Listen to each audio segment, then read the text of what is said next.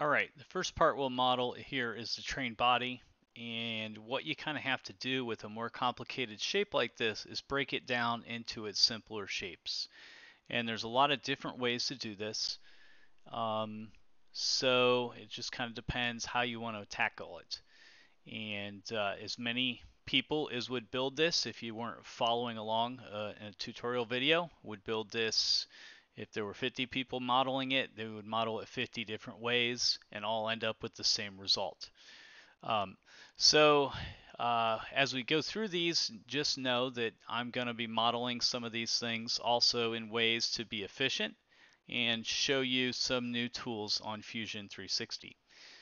Okay, so um, the other thing is it's always going to be helpful, even as I'm going through it on the screen, for you to have the dimensions in front of you so you know where I'm getting my numbers from. Okay, so let's start with a sketch, and we'll just do a sketch on the XY plane. And I'm going to start with sketching a rectangle 0.875 inches high by 2 inches wide. So that's the overall size of the train body. And then I'm going to draw a circle 1.5 inches in diameter. And let's use D for dimension and dimension that so that the height of that is 1.375 above the bottom.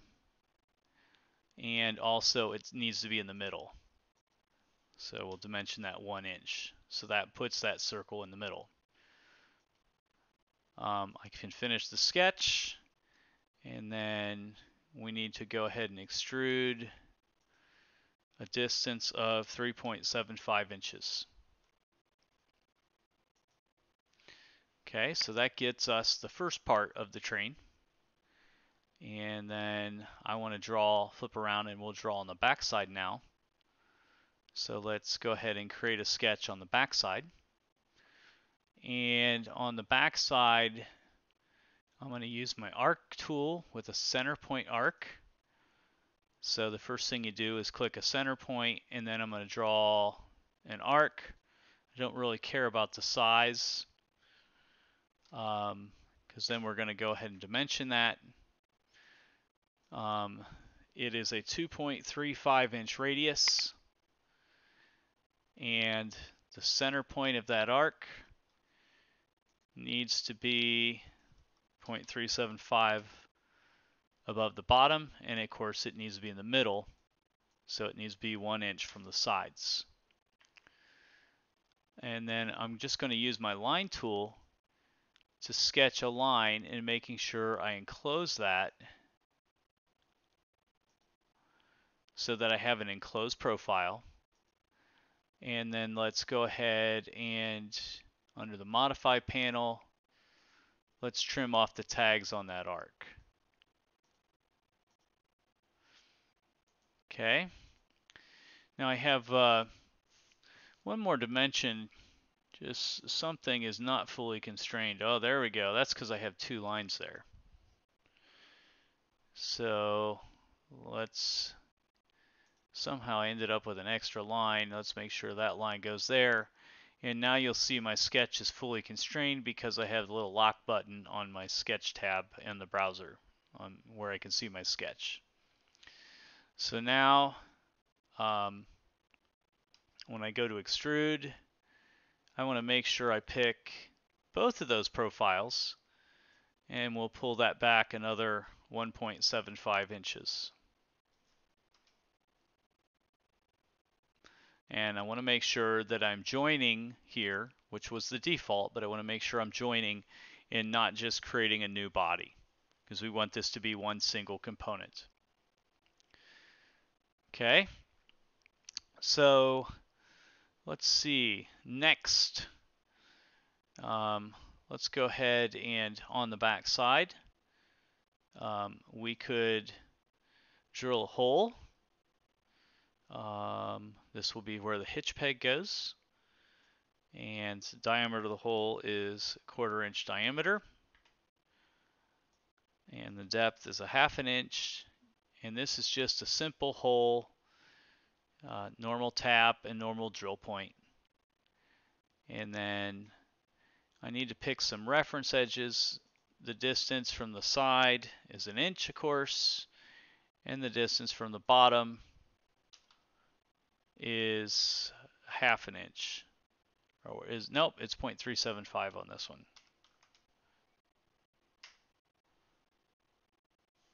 Okay, so now I have a hole for my hitch peg. On the front side, we have 3 holes we want to drill. So rather than drill them separately, we want to drill them with sketch points. So I'm going to create sketch points.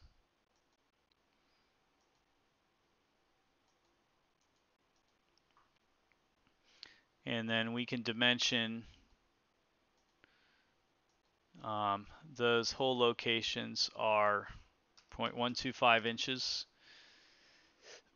and 0.625 inches above the bottom.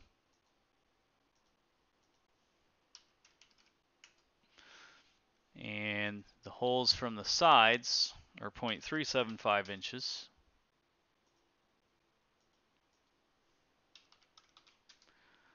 And of course, the third hole is in the middle, so that's 1 inch. So now that I have those 3 points fully dimensioned, now I can drill another simple hole. And this time I want to make sure that I select all 3 of those points. And my diameter is 0.125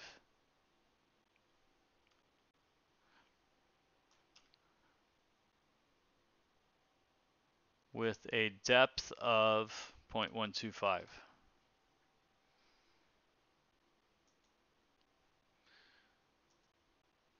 Okay. I also want to drill a hole on the top. In order to drill on the top, I need a piece of paper on the top. So here I'm going to need to construct a tangent plane. So I'm going to select the top, and this would allow me to rotate that around. The default puts it in at 0 degrees, which is where I want it. I want to drill this so we can see that plane will be tangent at the top. And now I can create a sketch and select that plane. And again, I just need to drill the hole for the stack. I just need to plop one single point on that piece of paper. Dimension it. It needs to be 1 inch from the sides and 0.875 from the front. Finish your sketch. Drill the hole. And again, this is another simple hole. It's a 1/2 inch diameter and a 1/4 inch deep.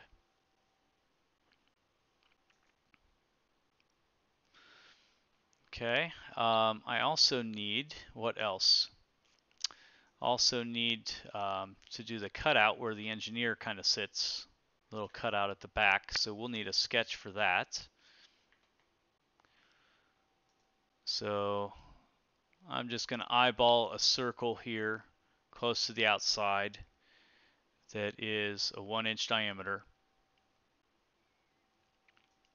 Dimension that to be a 1/4 inch from the outside edge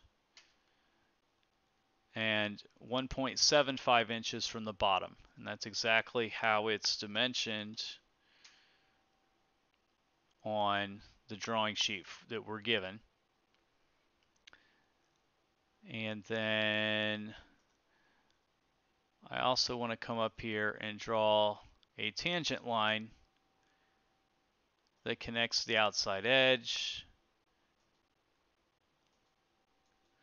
And you'll notice this one here, this line here is black. The one at the top, I must have just slightly missed So, and we see also my sketch is not fully constrained yet. So I must have missed a constraint here. Let's make that perpendicular to that edge because I did get it to be tangent, but I didn't draw it perpendicular. So make sure that all your lines are black and fully constrained. And then we could trim some of those shapes if we want. That gives us then a fully constrained profile. So now I can cut,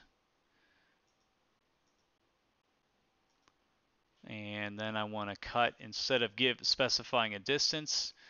The easiest thing to do is to say what object do I want to cut to? I want to cut to the other side. So then I can just select the other side without having to specify a distance. Okay, and the last thing we have to do is the holes for the axles, and those are a tapped hole. So we'll go ahead and do a sketch on the side. Again, I'm just going to create 2 points, and we'll go ahead and dimension those points. We need to be 1 inch from the back. We are 1/2 inch up, and then those 2 points are 3.5 inches apart. And I could use a horizontal constraint, which will line that other point up to be horizontal with the first point. Rather, I could use another 1/2 inch dimension, but when they're, I know they need to be on the same level. I like using the geometric constraints that we have available up here. So then we'll finish the sketch and use the hole tool. We're going to drill 2 holes. This is a tapped or threaded hole. And so the size we would want to specify, we'll go down here and we need to find 1/4 inch, 0.25, and it is 1/4 threads. That would be the default. And the depth of that hole, it was specified to be 0.875 inches. Okay, once we have those holes modeled, we could draw that on the other side again, although it'd be easier if I put a midplane in. I'm going to select the midplane tool. I select one face, then the opposite face, and that puts a plane in the middle. And now, if I go to create, down here below pattern is mirror, and I'm going to mirror the hole. So I'm going to select the feature. I'm going to select features up here, mirror the hole. There's all different types of things that you can mirror: faces, bodies, components, whatever. I want to mirror the feature. Okay, and then you have to pick what plane you're going to use to mirror. So I'm going to select the mirror plane and say OK. And then you'll notice I don't have to model my holes on the other side. They're already there. Okay, and once you have that work plane that is visible, all we have to do is toggle off the visibility so that we're not looking at that plane down the middle.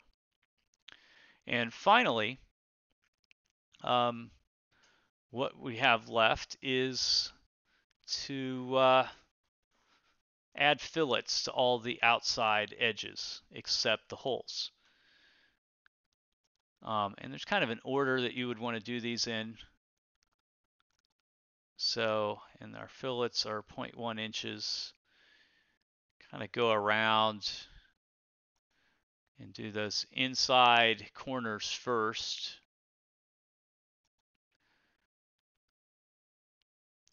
And actually, I kind of like to do those first few and then apply some of those. So now that's starting to look like what's on the title page. And now I think once you do that, you could probably just go to town putting the rest of them on. But there are a lot of small little edges.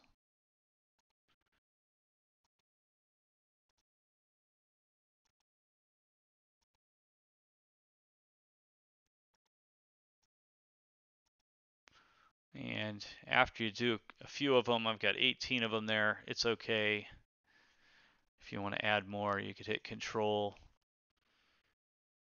and it can add some more fillets.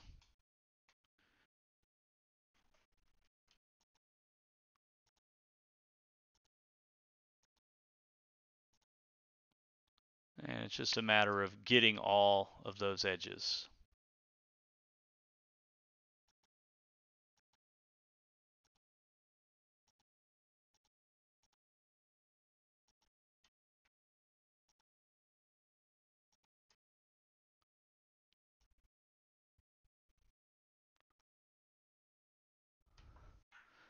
And all the fillets are 0.1 inches.